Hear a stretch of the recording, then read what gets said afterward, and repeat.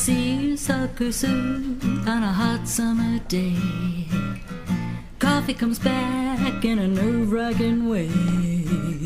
The dishes and laundry take the garbage out. What a day, what a day, what a day. Welcome to Capital Region today. I'm so happy that you're joining us today, and we have a great lineup as always. I'm so fortunate to have such great guests come to the show. We're going to be starting out, our first guests will be from the Schenectady Civic Players, and they're doing a production called, we'll find out, it's called Play It Again, Sam. But they'll be playing it again a few times, actually, throughout for their run. And then we're talking to the new director of the Joe Nicole Prince House, which is an amazing place that they're really doing quite a bit, but they're having for our community, and also they're having a fundraiser. It's a run, so we'll be talking about that. And then we're going to be talking, I got these in the wrong direction. I'm sorry, I switched those, didn't I? Our second one is going to be Reading is Fun, and we're going to be finding out about their Scrabble-Rama coming up as well. I guess I got them in the wrong direction. I'm really sorry. And then we'll be talking with musicians of Malwick, and they're doing a production which is really interesting. I can't wait to talk to her about this, because this is about music from musicians that perhaps died in the Holocaust. So this is going to be really interesting.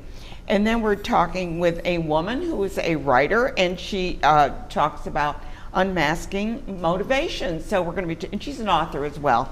So this will be a great show to learn something. And I always learn something, I know that. We're going to start right out, and I'm sorry about mixing those two up, Raymond. I think I did that, and I'm so sorry. But anyway, we're starting out with the Schenectady Civic Players, guys. Hello. Play It Again, Sam, Woody Allen. Hi, tell me about it. What's it all about? I'll let you start, Evan. Play It Against, You're the director. He's a director. Play It Against Sam is a play written by Woody Allen. It's about the main character is named Alan Felix, who is played by Ryan here. He's newly divorced and going through a very neurotic depression.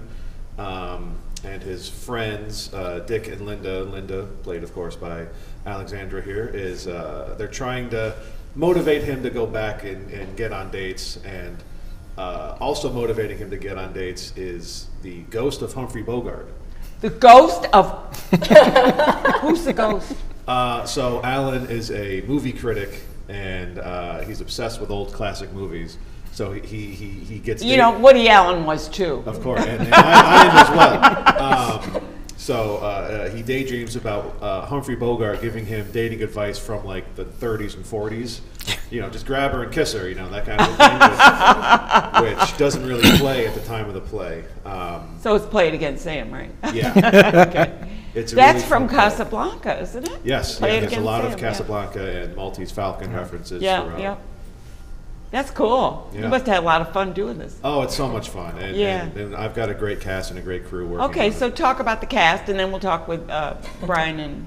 I'll talk about these two first. I've known Ryan for years and years. Ryan. And I say Brian, I'm sorry. I knew it was Ryan. I had a Brian on the last show. So. I've known Ryan for a number of years. I was lucky enough to direct him when I directed Frost Nixon 4 years ago. He's great. He's pretty incredible, actually. He's very funny. Right. No, you are. Yeah, he's a pleasure to direct. But we won't let that go to your head. No. And then Alexandra is someone who I've only been introduced to recently, but I saw her in the Minutes at Albany Civic. Oh, so you were at Albany Civic. And she's really, really tremendous. Good. So tell me what part you play. Okay. Let's start out with Alexandra. I've already talked to you. Yeah, we've talked already. It's fine. Okay, go ahead. I play Linda, which is the wife of Alan's best friend, Dick. So I come in with my husband. We're going to cheer up our friend who just got divorced. But as things go on, Linda might start to develop some feelings for Alan through the process of helping him on his own dating adventure. It starts off very innocent. We're just going to help get him back out there. I'm going to suggest my friends for him to go on dates with, but things do get a little complicated as they go along. Yeah. Okay. And How about you, Ryan? So I play Alan Felix, who this is actually the third time in a row that I've been on your show where I've played someone who's getting a divorce. I know. So I mean, you were so good in that one. I have a forgot type. the name of it, but yeah, you were so good in that. And you know, it's the part that Woody Allen wrote for himself, both the play and the movie, and he Was is. this a movie? It was a movie, yes. Yeah. One of I'll the have few to look movies Woody for it Allen's because I in that didn't he know it was a direct. movie. Oh yeah, and it was same Broadway cast was in Yeah. the film, and Alan is just neurotic. He's neurotic in Anxious. every play. He is. he's in. Oh And, my gosh. And I love the way he talks off to the audience. You know, Yes. does he do that? In the, He does, and Yeah. and that's not something that I typically used to, do right? because I don't love the whole breaking the fourth wall. We're all Yeah. in this. So Evan said, just look right down and talk to them. And there's several monologues where he's directing it to the people sitting there. yeah, I know. That's what he's famous for. Yeah. It's right? almost like stand-up comedy routine. Yeah, he does that. So yeah, Woody Allen, of course, is a prolific writer, and I mean, he's such a talented man. Many of his movies that he's written were amazing. Yeah. So, but they're all different. He really, from Annie Hall and all the others. I mean, in the last rows of all of those. And this play was written pretty early in his career. Oh, this was an earlier it's one. 1969 is when this play premiered. So it's still got that early, silly Woody Allen vibe to it. Good. I can't wait to see it. Yeah. Later in his career, he started developing more, Philosophical. semi-dramatic philosophical plays. But this one is just pure comedy. It's Yeah. really funny. A lot And of also what very touching. a lot of what Evan says is, what would Bugs Bunny do, and then do that. So we've got the making swinging me door, laugh. and we're gonna slam things. We and- are, it's my philosophy that if you're going to do it, do it. Yeah. Go to 10, and then if you need to take it back, take it back. But just go for it. What would Bugs Bunny do? And these actors are. At least he didn't say the Roadrunner, but that's okay. That's who Allie's basing her character. Yes, it is. How big is your cast, Evan? It's an 8-person cast. 8-person. Oh, that's pretty good size. There's 3 actresses who are playing multiple roles as the different dates that Alan goes on throughout the play. And they're having a lot of fun attacking all these characters and really going for it. Who are the other cast members? Emily Bryan plays Alan's ex-wife. Okay. You always have to have an ex. I always gotta have an ex. Michael Schaefer plays the ghost of Humphrey Bogart. Oh, Mike is in it. Oh, Mike is doing that. Yeah, Okay, great. He's a lot of fun. Amber Acosta, Mary Borden, and Ashley Shulagar are playing the female ensemble. And then an actor that's new to me, Patrick Fiaschetti, is playing Dick, Alan's Okay, good, best friend. good. And he's really, really great. We to work we with. are so talented. The last show I did for Capital Region Today, we had 3 theater groups on, and I can't believe the talent that is out there for to. I mean, I just spoke with one gentleman, and he said, "I'm new to the area, and I had no idea." Yeah, it's really incredible. We have so much talent here. It's great. Any given Any weekend, auditions are packed, aren't Yeah. they? Auditions are packed. Any weekend, you can have your choice of 5 or 6 plays to go see and 3 more Unfortunately, musicals. 5 or 6. I mean, it's like no, wait. I mean, I can't see them all. Yeah, it's a good problem to have. Yeah, it's a good problem to have. Yes. So you've got a pretty good cast there, and I always love to know about the set. Tell me about the set. Oh, the set Set's is nice. It's The set's nice. good. David Zwarenkin is my set designer. It's my first time working with him, and he has exceeded any expectation that I had. Really? It's a full. The whole play takes place in Alan's apartment. One set. One set. One set. That's always good. Yeah. So the way the play. Money-wise, it's good. The way the play is formatted, there's kind of scenes that take place almost like they're in Alan's imagination, Okay. but the set remains the same. It is Alan's New York City apartment. It's great. There's swinging doors and there's levels to it. It's really fabulous. It's very 70s Art Deco style. It's gonna be Very Art fun. Deco. So he yeah. got all the props and stuff that he needed then. After Oh that. yeah. He took off. He was telling us he took off a week from his day job, Yeah. and said, "I'm just going to hammer this out." So by second week of rehearsal, we actually had You had your set. our levels and our doors, and it was very nice. So. Yep. Yeah. Yeah, I mean, that's set design, first of all, is a talent.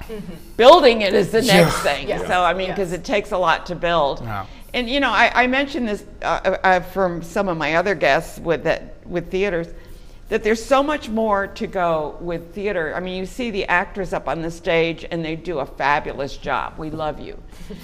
There are also people behind there, like the director, the producer. You're looking at the sound people. You're looking at the person, you know, or the set design, the lighting. There's so much that goes into a production. And remember, if I can just reiterate, these are all volunteers doing this for you. So get out there and pay for those tickets. Right, and not only that, I don't know if you all know it, but, and Evan, you can address this. Do you have to pay to play this, to do this? Oh yeah, we have to pay. Tell the audience. Typically, depending on what publisher the play is published by, it's. I mean, musicals are even more expensive, but I think this play is $125 per performance. Per performance? Yeah. Wow. Yeah, and sometimes we pay a rights of like $2,000 for a play, Plus or the cost of $1,200 or scripts $1,500 or everything. $3,000, depending on It's the not play. cheap. No. Yeah, so that's just the basic. So when you buy that ticket, there's a lot going into it. Even though they're all volunteers, there's a lot that goes into equipment and the set design and building it and buying everything. Yeah, Absolutely. Alexandra, how have you been acting long? I know all about Ryan. I'll just sit here. I love you, Ryan. I have been acting a pretty long time. I started in middle school and have been doing it ever since. Actually, Ryan and I met 10 years ago this summer doing a musical together. Oh wow. Yeah, so I have been acting quite a while. I haven't done as much in the community theater space in the area, so I really just kind of started that with the Minutes. And as you mentioned, it's a wonderful community. There are Isn't so it many great? opportunities. Isn't it great? So many opportunities for on-stage, backstage. As you said, you go to the auditions and they're packed, so people are excited about it. So We didn't even talk about costumes. 'Cause Yes. you have to have someone to do the costumes. do the costumes, and they will be. We haven't seen them yet, but I'm sure they will be very fun in Yeah. this play. It'd Who's be doing the 70s. costumes? Beth Ruman is doing Is our Beth costumes, doing? and she's Okay, the Beth's best in the doing. business. Okay. Oh yeah. Very excited to see. So please get your tickets, and you can get your tickets on their website, or else you can also get them on at the door, at the door as well. So we want to make sure that you get out there and see some of these great productions. May 10th through the 19th. Yes. Pardon? May 10th through May 19th. May 10th through the 19th at the Civic Players. Correct. Yeah, lots of street parking and wherever. You'll be fine. Just get there. Just get there and enjoy it. Show up early anyway. Yeah. So thank you all for being here. And we're going to be talking about reading is fun. Is reading fun? It is preciously fun. I know it is. And I love it when, you know, I have books all over my house. Now, I've started this one, I've started that one, I've started that one, and it's all whatever the mood I'm in is what I read. I find as I get older, I become more daring as a reader. I used to go seriatim one book at a time. Now I'm reading 4 books at a time. Yeah, I do that too. I have a mystery going, and then I have a historical book going, and I've got, and it's fun because it's just whatever mood you're in, you read. Right? It is. So what does reading is fun do for kids? All right, first let me say, And you say you got Bookworm with you. well, this is Bookworm, our mascot, and whither I go, so goeth Bookworm. He, she, it is all over the place. Bookworm, I love Bookworm, it. I love it. Bookworm, okay? We're in I our, don't even know where you found that, but I like it. we found it. I'm not going to tell you because No, you're not gonna tell me. because we're going to Because go back then there and look for everybody will something want else. one. Yeah. We're in our 11th year. We're deeply committed to promoting and achieving early childhood literacy in Schenectady, which has a major problem among many other locations in the country with this issue. It's not just here either. Okay. We have a 2-pronged strategy. The first prong involves mobilizing a large cohort every year of volunteers to work in the schools, not in classrooms, with children having... You're talking after school usually. No, during school. Oh, during school as well. Pull, Okay, I'm pull them sorry. out, okay. Working up to an hour, one-on-one with needy school children. This year, I'm both proud and delighted to say we have 110 volunteers. Oh, that's wonderful, Al. Working with, believe it or not, 275 children. Oh, wow, that's a lot. Okay. Ages 4 to 9, pre-K through K through grades 1, 2, and 3 in all 11 elementary schools. Now, our second prong, I'm sorry. What is the commitment? Like if someone wanted to volunteer? Up to an hour once a week. An hour once a week. Okay, Up to an hour once a week. I say up to because some kids can't handle an hour. Others can handle an hour, 3/4 of an hour, etc. The second prong involves fundraising, okay, because we are deeply committed to the notion, to the principle and an operation of gifting books to children. Okay, many of the children in Schenectady who are in need of the program come from environments, social, family, what have you, where reading has less of a presence, of a salience. Okay, there are few of any books, printed matter in the house. Okay, so each session that our volunteer works with a kid once a week gifts the kid on behalf of RIF a book to take home and keep in the family venue and with which to build a home library. Yeah, not only that, but maybe their siblings will read it. Absolutely. So over 30 or 40 weeks, a kid can get as many as 30 or 40 volumes. And where do you get all these books? We get the donations. Library, I'm sure, has. But we buy from Scholastic principally. Okay, we do very well with that. Several local foundations, large and small, make their commitments annually, which help. Okay, we get donations from other organizations and private individuals. Okay, but here's where Scrabble-Rama comes in. We have two major events during the year. One is not a fundraiser, but it draws heavy funding. The so-called Spring Into Reading is Fun program. This year, it's a 5-day event, Monday to Friday, the 22nd to the 26th of April. So it's impending. Where is this held? In all of the first grade classes throughout the school districts.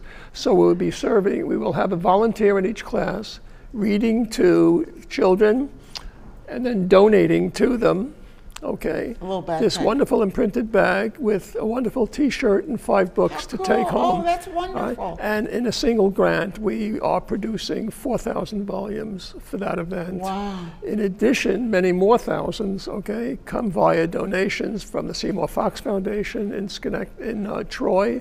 The major sponsor of the Spring Into Reading is Fun program event is the well-renowned, justifiably, Wright Family Foundation in Schenectady.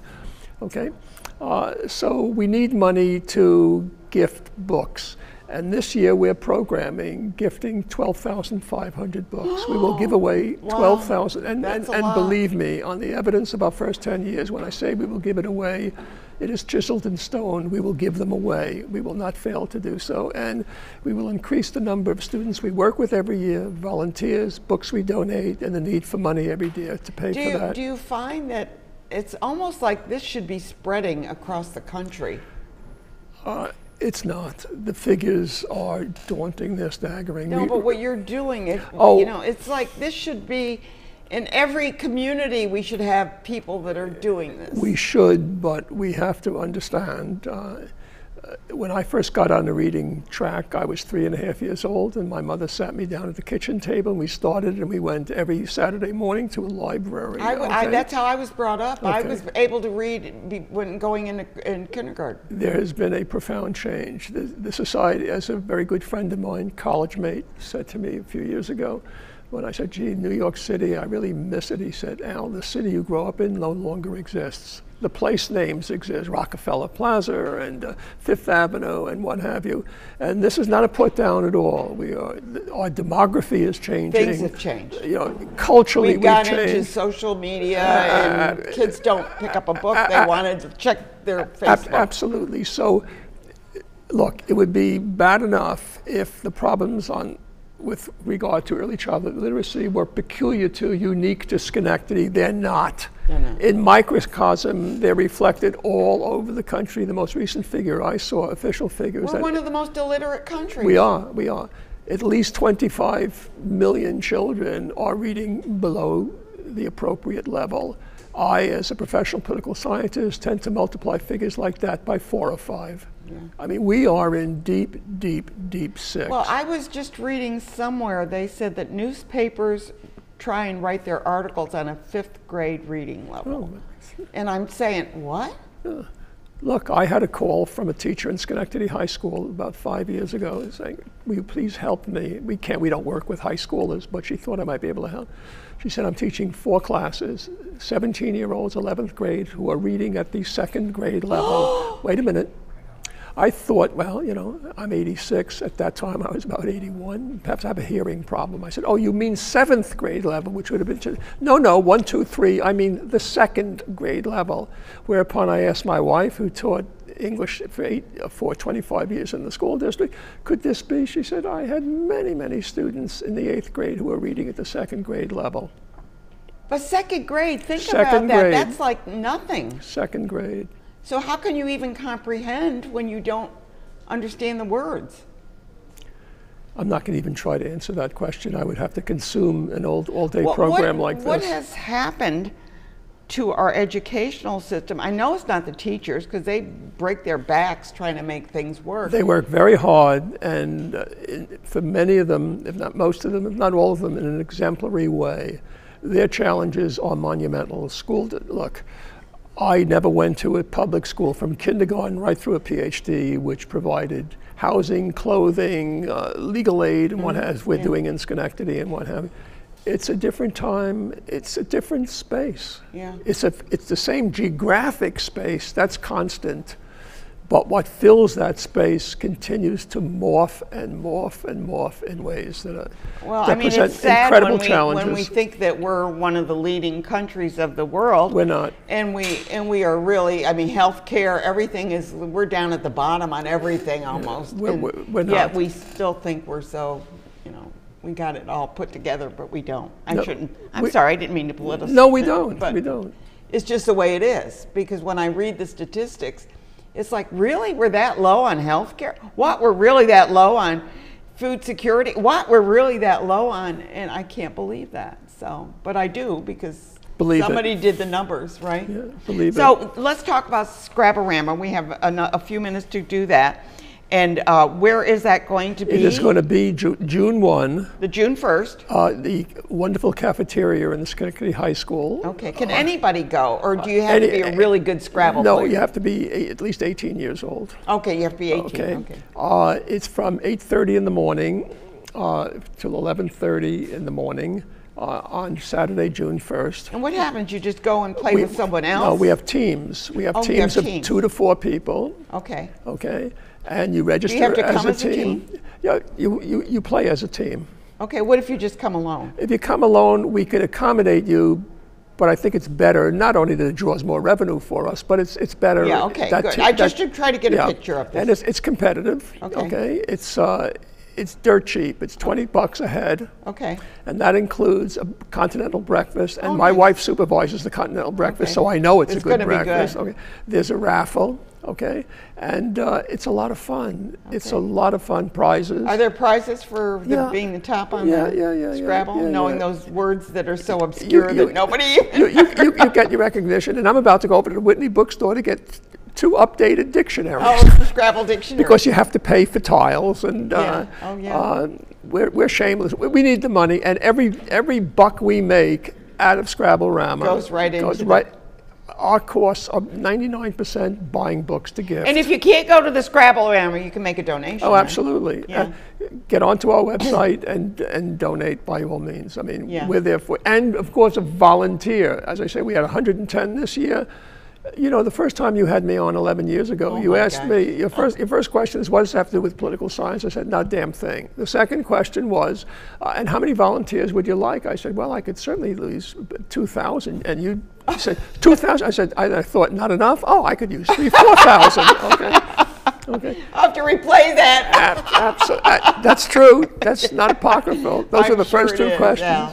You do such wonderful work, and it was his idea, and he kind of soldiered through this and made it happen, and is still working very hard at it. I hope that you get a lot of volunteers. I hope that you make some money and those books get distributed.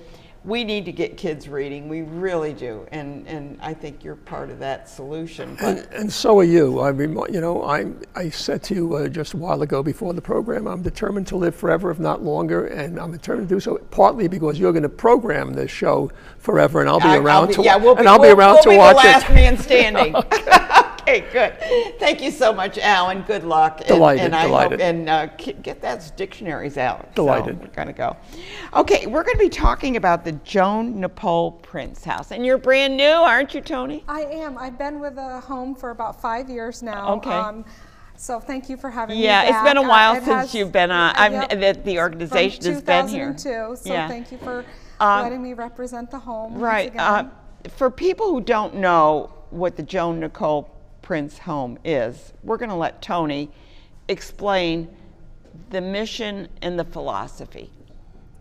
So Take it away, Tony. So the mission of the Joan Napole Prince Home is to provide a safe and comfortable environment for those in need of a home during their final days. So we take residents in from the Capital Region who have a prognosis of 3 months or less, and we provide shelter for them. But on top of that, we provide them with meals, we give them their medication, and most importantly— So I'm sorry, you give them, they have their medication available? Or, Correct. Yeah, okay. Yep. So we're giving them their meals, their medication, and most of all, companionship and love. We treat our residents as if they were a member of our own family, and that's absolutely how we want them to feel when they enter our home. We allow them to bring in their own items, their own personal items, whether it be their favorite pillow or blanket. Oh, nice. Even So it's a furniture. home-like. They're It's- making it their home. Absolutely. It's definitely a home-like setting. We have a beautiful interior in the home. The outside of the home I have to stop over there. Please Yeah, do. I will. The Yeah. outside is just as beautiful as the inside. We allow our residents to go outside if they want to. We have some wildlife. We'll put up bird feeders for them. We do welcome them to bring in their own hobbies. There's often times when, just recently I was doing a Where's Waldo book with one of Oh, my my. residents. She was 86 years old and we had a blast. She's laying in bed and we're looking for Waldo. We'll read Did with you find them. him? We found him. We'll read with them, we'll cook with them, do any activities that allow for them to handle, and we care for them at end of life. Is there do you have a nurse on duty? Or? We do not. Okay. We have caregivers on duty. Okay. And the real heart of our home is our resident care volunteers. And those volunteers they range in age from 18 all the way up. I have one that's about 85 years old, Okay. providing hands-on care for our residents. And that includes turning and positioning them, changing them if needed, but again, more companionship. Right. And being And a family, cooking? Probably cooking. and cooking, Yeah. and being a companion to them. Okay. Yeah. Is this like a model, or are there others like this? There are others like this. This model started out in the Rochester area of New York to try to keep people right within their communities. So we have served over And rather than a hospital and being Exactly, isolated. Exactly. So we have served over 258 residents in the Capital Region since opening our doors. Are really that many? Yes, since 2006. Wow. Very proud to say that number, yes. Yeah, that's wonderful that they feel comfortable. How many? Absolutely. How many clients? I don't know. So clients? it's I don't know what to call. It's okay. We call Yeah. them residents. Residents. It's a 2-bed facility. Oh, just so 2 beds. we're really getting that hands-on. They're getting, all the attention that They they are. need. They're Do getting they get to love. interact? Absolutely. If they want to, the families have interacted. Sometimes you'll find them sitting in the family rooms together, getting to know each other. Sometimes, we're just sitting with them, holding their hand right at the bedside. Yeah, yeah. So do you have like a waiting? I mean, We what always- happens? I can't even imagine doing 2 people and knowing that there's other people that want to be there. Absolutely. So we say we take those with the greatest need and the least resources. The least resources. Absolutely. So we Because do, some people have lost, when they get to that age, they may have lost their children, they lost their spouse, they lost their, Absolutely. parents are gone. Yep. So they don't have anyone to care for them, and that's where we step in. We do have a continuous wait list, and when a bed becomes available, we go out and screen them, and again, take those who we feel it needs the bed most. Is there a cost? That's the best part. It's free of charge. Wow. So our residents do not have to pay a dime to live there. But in return, that's where we depend on local community support. And a local fundraiser. And fundraisers. Which is local what we're going to grants. talk about next. Yep, local grants and national grants. So we Oh, you do get grants as well, because Yes. you're nonprofit. That's correct. Yeah. So we really need the community funding. And that could be a $20 bill, that could be a roll of toilet paper. All of that is so appreciated to run our home. So we are. So what do you have, what needs do you have, say, I know money is always great, but is there anything that you need? Do you need somebody to bring a plant? I mean, what do you need? Yes, money is always welcome. Yeah. Yes, absolutely. However, yes. Because you got to pay for food. We do have to pay for food. Plants are always welcome. I just Like made you that said, up, yes, but it plants, worked yes. out, right? Toilet paper, paper towels, any household needs like cleaning supplies, Clorox wipes, rubber gloves, things like that, all those types of things. We also accept what we call DME, durable medical equipment. So let's say, you know, someone had lost a family member, we'll take their used walker. But then in return, that's good to know. we can donate it back to the community. Let's say someone had a hip replacement. Yeah. I need a walker. Do you have an extra? Absolutely. So it's give and take. That's really good to know, because when that does happen, you don't know what to do with a lot of this. Absolutely. And you think, well, do I bring it to the Goodwill or do I bring it where? But this to me makes more sense. Absolutely. Yep. So we have walkers, we have shower chairs, the rollator walkers. So we really, you know, can share with the community members that need it. Well, I know that someone that I had talked to, they had, I guess, a couple of things. And they couldn't give them away. They brought them to the dump, and I thought, Yeah, that's such a unfortunate. shame. Yeah. Yep. So And we'll those take, things are expensive. They sure are. And we'll take Ensure, we'll take diapers. The only thing we won't take is medicine. Well, you can't do can't, that. yeah. Yeah, you can't Yeah. do that. But no, that makes sense. So what? So do physicians come in and visit their patients? Or how do So- they get their care? Is what Sure. I mean, So medical care. Our medical provider is hospice. Oh, okay. So ho- hospice is wonderful. Absolutely. So They each of are. our They're residents, absolutely phenomenal. They're all on hospice service. Okay, so they take care of everything. They do. They will come in, assess them weekly, assess them as needed.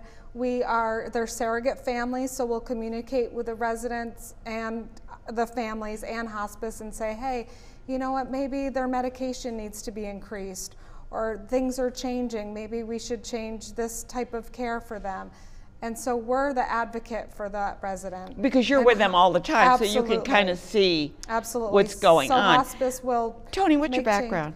Yeah, patient care. Really, it's all patient care. I've always loved taking care of people. There you go, yeah. And so my heart is in this home, and Yeah. I love what I do. Yeah, I know Ed, you know who I'm talking about. Oh, I know He's a Ed. good friend of Ed- mine, and he loves you. Oh, well, and he said to say hello today. yeah. And he was actually just there yesterday doing some yard work. I'm already getting him outside. Yeah, yeah. Got to keep him busy. He talks about it, and I said, Yeah. "Oh, I haven't had them on the show." And that's when I reached out to you. Oh, well, thank Yeah, you. because of that. Yep. Because he just said he just thinks that what you do is phenomenal. It is wonderful. So we're always seeking resident care volunteers, but we're also looking for volunteers who want to help out in other ways, like do yard work, maybe cook a meal, maybe cook a treat, some extra cookies to have for, you know, the staff or the volunteers. Oh, staff?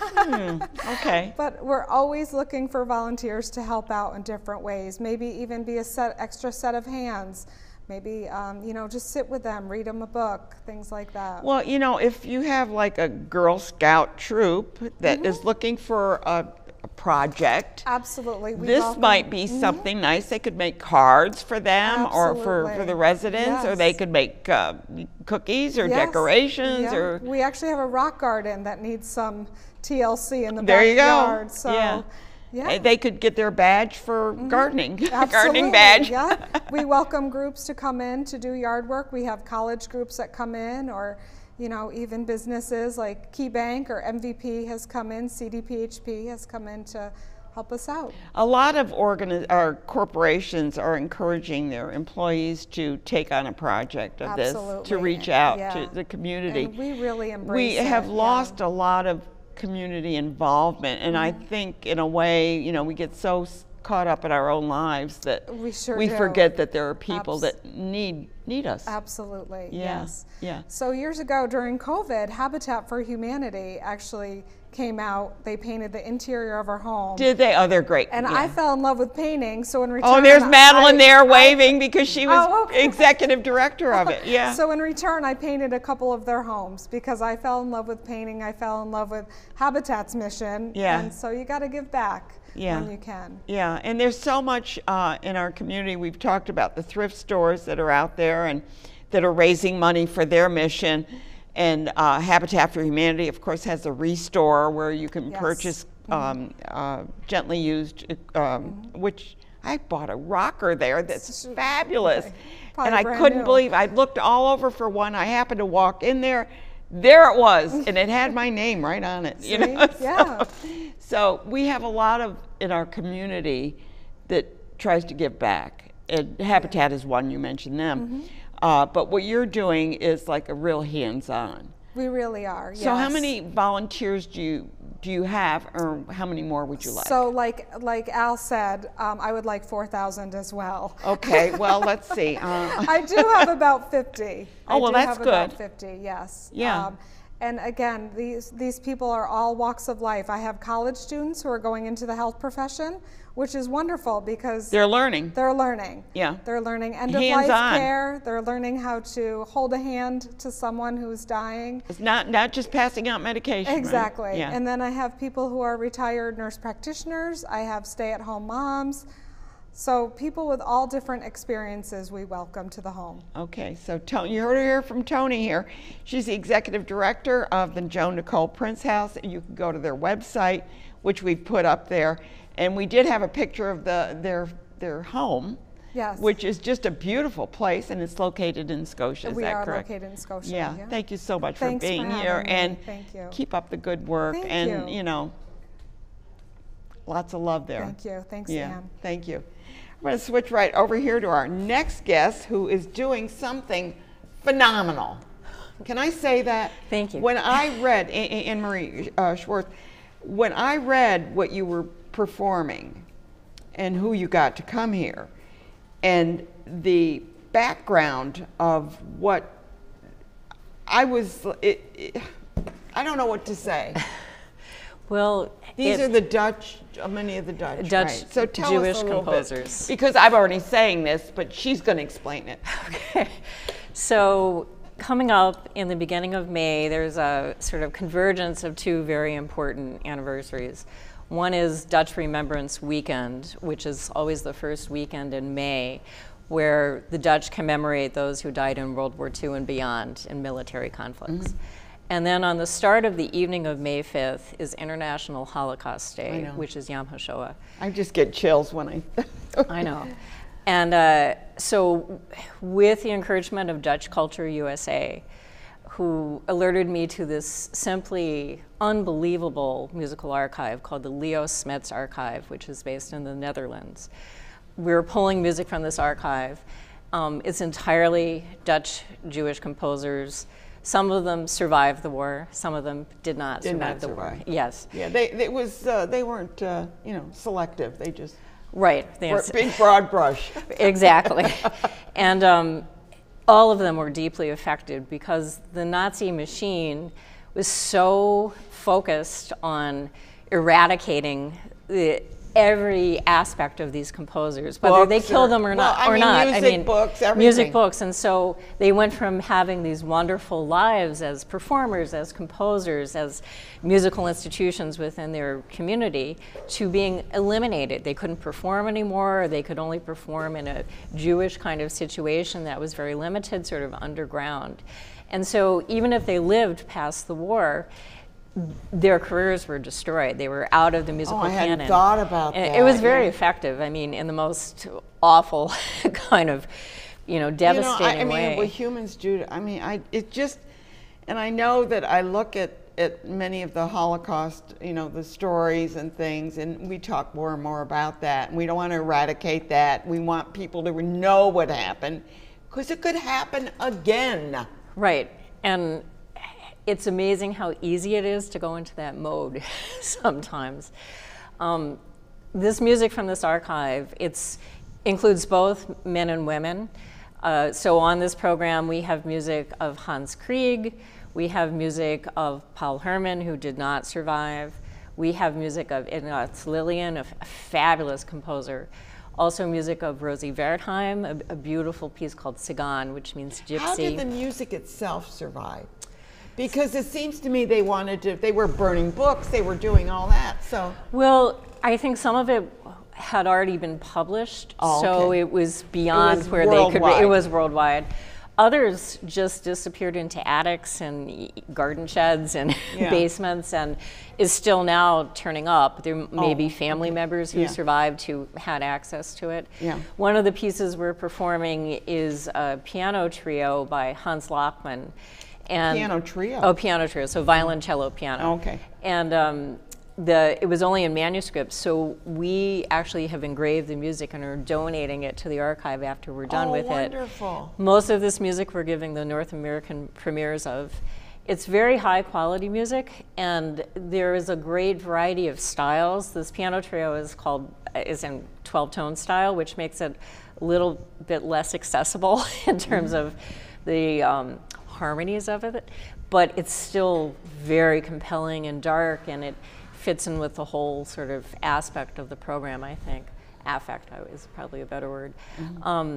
The music is, the singer, by the way, that we're bringing is coming, she studied in She's the been Netherlands. Brussels, I mean, everywhere. I mean, Yes. just amazing woman. And she's young. And she's we had a only in picture of her up there, I think. Elisaveta Agrofanina. Yeah. She is based in Brussels, but she studied in Holland. Yeah, And there's a small picture of her Yeah. up there, but we do have a larger one, I think, somewhere. she is extremely passionate about this repertory and has really made a career of working with this repertory, performing it. So when she comes, and There she is. I mean, such a young woman. she is a too. young woman, and just incredibly, if you speak to her, just very passionate about performing this music and getting the word out about this music. So we're actually doing two different programs. On May 4th and May 6th, we'll be doing a program that just is soprano, violin, and piano with violin. But is it the same music from? It's not entirely the same. So if Okay. you want to go on the 4th and the 5th, you're going to hear two different programs, which I think is kind of nice. So the 5th is the one that you're going to focus on the Dutch. They're all. Oh, they they're all are. That's It's what I was just- wondering. She has Is it so all much the same? repertoire. She's like, Okay. I got to do two Gotcha, programs. gotcha. I'm coming here. Yeah, they're all different. They're different, but I think that you'll get a wonderful sense no matter which Which program you performance you go to. select. Now, but wait, where is this going to be? So May 4th is at the Arkell Museum in Canajoharie, and that program, they have this amazing recreation of the Night Watchman picture, so there's this whole tie-in with the Dutch. Oh, nice. But so there's no cello, but we're doing the Modern Time Violin Sonata by Lily Enns. We're doing a piece by Paul Hermann. He's one of the ones who was killed in the concentration camp. A toccata, which is just unbelievable, and it's so virtuosic for the solo piano. And then May 5th will be at Congregation Beth Emeth in Albany, and this is the one with the manuscript that we engraved by Hans Lachmann. And Charlotte Wilson from WMHT, who actually worked with Toccata Records, which has been recording some of this music from the archive, will be moderating a pre-concert talk beforehand. And then on the 6th, we'll be up at the Strand Theater in Hudson Falls with the same program from the 4th. So I strongly encourage people to hear at least one of the programs, if not more. Yeah. And not only that, what I really like is that you're reaching out to different areas either. It's not all in Albany, or it's not, you know. Right, I mean, right. Granted, there's one in Albany, but the fact that you're going to Hudson, I mean, just in Canajoharie, yeah. In the Hudson Falls area with Strand Theater, which is our beautiful venue, has made such a commitment to the performing arts and trying to bring great material up to that region, which is a little bit underserved. So It's underserved. You're absolutely right, because, you know, it's just the population that you're dealing, you know. Right, and Jonathan Newell, who runs the theater and has single-handedly kind of revived it, is so committed to really bringing things from all over. And it enriches the community. It enriches the community. The ticket prices are very affordable. Yeah. So I encourage people, hopefully there'll be one of these concerts over the 3 days that people can can attend. I'm sure. So you've got this going on, and what else you got planned, or anything special? Oh my gosh, we're on the cusp of our 25th anniversary, which is next year. Congratulations! Yeah. Thank you. I can't believe that I can't either, but you've been probably coming on 25 years from. Probably almost. We are doing an opera in June at the Troy Music Hall. An opera? Yes, Okay, called nice. A Waterbird Talk by Dominic Argento, who was an American composer. Joseph Hahn, who is our new baritone at the community college, is a phenomenal operatic baritone, and he'll be the lead in this opera. And Brian Sheldon, you may know Brian Sheldon. I know Brian very well. He is directing it, so we're thrilled about this. It's going to be a very exciting performance. And where's this going to be? Troy Music Hall. Troy Music Hall. Oh, June great 15th. venue. Yes, yes. So it's an opera. Did you say it's American opera? It's American opera. Yeah, that's what I yes. thought you said. Yes, yeah. based on a monologue by Chekhov. So I love Chekhov. Oh, anything Chekhov wrote. I think I've read everything of Chekhov. Well, it's got an interesting title in the original Chekhov, which is On the Harmful Effects of Tobacco. Oh, really? And Okay. then Argento changes it to something about water birds and Audubon. Oh, okay. And so it's really interesting. The first half will actually be the Chekhov monologue, and the second half will be the Argento. Oh, okay. That's cool. Yes. Yeah, Yes. that's wonderful. So you've got a lot going on. We do. We do. And you're a violinist. I am practicing hard right now. Well, I have to say that I have seen some of your videos. Okay. You know, and I mean, if you've never seen them, go to YouTube and see where if you can find them. Where you have Vlad and his wife, you know. Yes. Flor and Vlad, yes. Yeah. And Flor Natalia, and, his wife. Dance, and then the violin, and you do that in the where is Kenmore it? Hotel. Yeah, the hotel. Yes, Kenmore, yeah. ballroom, yeah. Over in Albany. Yeah. Amazing video. I've Thank you. watched it probably 3 or 4 times That's a because really every nice time one. I watch it, it's like, oh, this is amazing. Well, this is amazing. Our last one, who features Gabriella Pizzolo, who yes, I know Gabriella. So we've gone into 6 film festivals with that and been a contender for the best short film. So we're very excited. And next Who year, does the film on that? Because that it's is amazing. Chromascope. Zach DeRucker and Nick Spadaro, and they do wonderful work. They're based in Troy. The filming is amazing. They are very high quality. It's very, very high Yes. quality. It's like, this is amazing. And they're great partners, and they're wonderful to work with. Well, I have to congratulate you on that Thank you. wonderful filming. And I had to mention it because when I see it, it's like amazing. And it's just so well, I don't know, the blending and the way the music and the dance, I mean, everything about it, everyone you do, and I don't mean just the one, but they're amazing. Yeah, keep I it agree. up. Yeah, Thank you. and get into those film festivals. Those are wonderful. We can't believe it. I know, isn't it nice? Yes, it is nice. So they must submit it, right? No, I submitted You them. submitted? Yeah, somebody said you should submit this to us. And you go, oh no, nobody wants to I see thought it. nobody will ever. I mean, and then we're on our 6th, then we have a couple more. It looks like that we're going to be You're gonna do selected for. Yeah. Do you do them all at the Kenmore? No, No, I didn't think so. We did the last one with Gabriella, which is a modern retelling of the legend of Sleepy Hollow, on site at historic sites in Columbia County. Yeah. Which was they were great to work with too. You're doing some really innovative things. Thank you. I have a lot of fun. You do have a lot of fun. Nobody should have as much fun as Anne Marie does.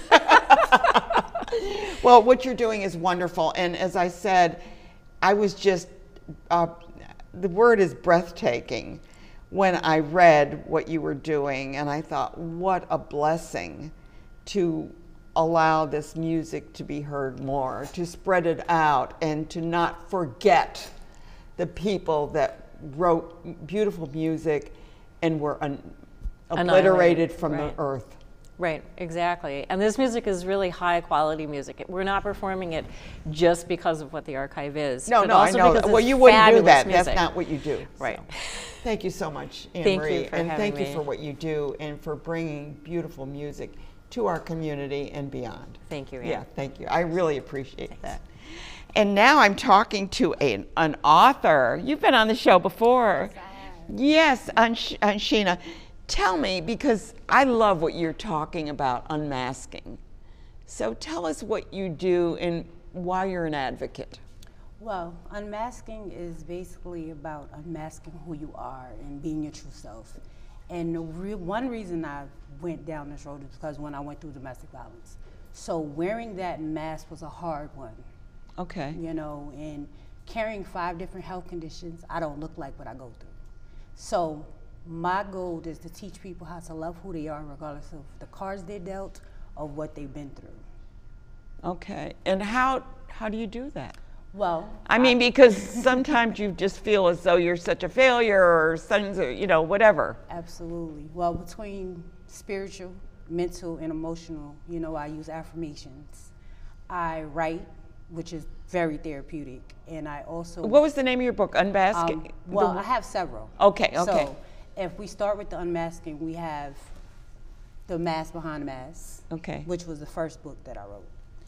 And then we have Unveil the Broken Pieces of a Mask. And I like the theme that you're using the word mask It's in each all one. masking. And then if we want to go with the trilogy, which was the last one I did, was The Evolution of the Mask. Okay. And with that, it's poetry that help inspire people to be the best version of themselves. Okay. You know, it helps people to give empowerment, inspiration, and inspire them to just know that regardless of what you've been through, we can go through this and not self-sabotage ourselves and just become Oh, a I better version love of ourselves. self-sabotage. Isn't that a good phrase? Absolutely. Because we do tend to you know, Yeah. we get this far and then we can't do that. And we, you know, And we pull back. So my goal is to help people to show up unapologetically, authentically themselves. Okay. And within that, I also go to the YWCA. I was just going to St. Paul ask, you Center must be and Unity House. reaching out. I do. I go there and I do workshops with them, self-esteem and, you know, self-love workshops with them to teach them that, yeah, you took this trauma, you might have been through something, but you can get through it. And it's a way for me to bring the light to them and show them that I took this walk and I can show you how to be a better version of yourself. Yeah. Well, having been through some trauma, I don't want to say helps, that sounds horrible, but it maybe makes you more understanding. Yes. It helps me show them that I took the walk, unfortunately, but I've gotten to a better place. Yeah, not only that, but you're spreading the word. Yes. So I mean, something horrible happens, but you are able to convert that into a message. Yeah, I took my pain and made it a passion. Yeah. I went from surviving to thriving. Okay. Being able to inspire people you have a story. It's okay to share it. So that's why I'm on like my 7th book now, being able to use my word for power. Okay, so let's talk about your books. Okay, first of all, tell me what I would see in the first one. The first one is more of the impact of what I've been through. We talk about power, control, talk about showing up, you know, learning to let go. It's you know what, that was the journey of, I had a mask on. I went through emotional, physically abuse. I do carry 5 different health conditions, but I took the power back and allowed myself to use my words and help heal myself through my journey. Mm-hmm. The second book is where I help people take their walk and learn to embrace themselves through poetry, but I also give them affirmations. I give them a space to ask themselves questions, and I also give them a journal, like pieces in the back they can write and talk with themselves, because you know we have to learn to embrace. Diaries are good in a way because it allows you to put something on paper. Yes. You know, and then see it, and it's kind of like not just all up here, right? Stuck. You get it out, because some people the hardest thing to do is to talk about it, so that gives them space to write about it. Do you give workshops or anything? I do. I do workshops. So if someone wanted to have you do a workshop for their group or something, you would do that? Yes, I've actually done workshops with kids too. I actually did one with the Girl Scouts. I do, like, I call it this looking in the mirror workshop, where I do masses and they get to paint what they feel. So they take the plain mask, they paint on it, but they write how they feel at the moment. So they get to take a look in the mirror of where they are now and embrace what that looks like. Yeah, and it's important because a lot of times we don't encourage self, you know, it's sort of like, it's always like out there, we got to, you know, put on our mask, right? No matter, you know, you get up dressed and you're putting on your mask and you go to work and then you got to be that person, right? Yeah, and it's like you're carrying a lot. in my going through my journey, I've learned that, you know, we have to be able to take all of it off and be naked and vulnerable and accountable. We have to start from square one, Right. in a way. Yeah. Which is difficult. It is. It's Do you tough. find that when you talk to women that have been through this, how receptive are they? Or are they resistant, saying, no, I've been through stuff you can't imagine, and I can't go any further? And I mean, I'm just making that up, you know. Absolutely. But to be honest, I can say it's my purpose, because when I walk into the room, I make them feel comfortable. I have a normal conversation with them. And a lot of times I actually get them to tell me things about them that they might have never told anybody before. Okay. And like when I go to these shelters, I've had them tell me they don't talk to them. And when I show up, I'm gotten people that don't ever speak about nothing they go through. My energy gives them that safe space. So they can feel they can talk to you Yes. and let it out, so to speak. Yeah. And then how do you react when they tell you something horrible that's happened to them? You know, I remind them that, you know, we have to take accountability, but they also have to remember that it wasn't their fault. It wasn't their fault. And they have and most often, 90% of Right. 99% of the time, it's not their fault. And they have to learn to forgive, not for that person, but for themselves. Yeah. In order to heal. Forgiveness comes with strength. It comes with power, and they have to know that they have Can the you power. really forgive someone? You can. Yeah? Yeah. You think so? Yeah, I had to. Okay. More than once. Yeah. And I did it for myself, not for them. Okay. You know, I learned like to- what you're saying. You did it for Yes, yourself. I did it for myself. Because if you don't forgive us, that's that baggage you're carrying. You know, and it's like You can't carry it forever. Right. And me being a mom, I can't carry it because then I don't want to be too aggressive to my kids. I don't No. want to put all that anger and frustration on them. So to be a better mom and a better person, I had to learn to let it go. Yeah. I had to learn to forgive and, how they say, forgive and let go. Yeah. And Well, it's you know what I always say is when you carry around a lot of that, you're giving a lot of space in your head You to let 'em somebody rent that that you room. shouldn't be giving space to. absolutely. Right? And my goal is not to give nobody space or the opportunity to say they have still time, because time is something you I don't can't want you to forget. have any control over me Exactly. no matter what. Exactly. And that's kind of how I feel too, that if someone injures you, I just, you know, go. I That don't. goes back to one of my poems I call Control, to where, you know, not letting anybody control your time, your space, your minute or hour of your day. You control who you are You as a control. character. I love And you that. have to Oh, that's. own that. You need to make a poster of that one. I tell you. Let me just tell you who's coming up. Don't go anywhere. I just want to tell you who's coming up on the next show. We have the Alzheimer's Association. We have the Downtown Schenectady Improvement Corporation. The Landis Arboretum is coming up, and the Amsterdam Oratoria. They're doing a big production there, and Spina Bifida will be with us as well. So we're coming back to you, Sheena. How can they reach you? You have a website, is that correct? I have a website, which is www.SheenaUnmaskedMotivation, but they can also find me on social media. You're on social media too. I'm on Facebook as Sheena Godine. On Instagram as the Lady Behind the Mask 22. Okay. So if you want to, perhaps if you're with an organization that could benefit from having Sheena come and talk to you, or else maybe have you understand what people are going through so that you can better support them. Yeah, because a lot of times maybe you haven't experienced that, but it's important to know how to safely guide someone through exactly. these And I don't mean to be treatments. therapeutic, but No, right. to not be, criminalize them in a way, Right. because a lot of times that's what happens. Yeah, they get blamed. They They get get blamed for blamed. the situation. Yeah. They get blamed for what's Well, going if you on. hadn't done Yeah, that, yeah, yeah. definitely. There was an instance where a woman was attacked, and the judge said, "Well, what was she wearing?" It's like that has nothing to Right. do with it. and you know, they start pointing fingers, and that's where the judgment and the shame come in at. Yeah. So I'm the one that teaches them that regardless of people are gonna judge you, people are gonna say this, and then you own that, yes, I went through that. Yeah. And no, it's not my fault, and you're not gonna blame me for that. Yeah. I'm gonna stand up for who I am. I took my power back, and I am me.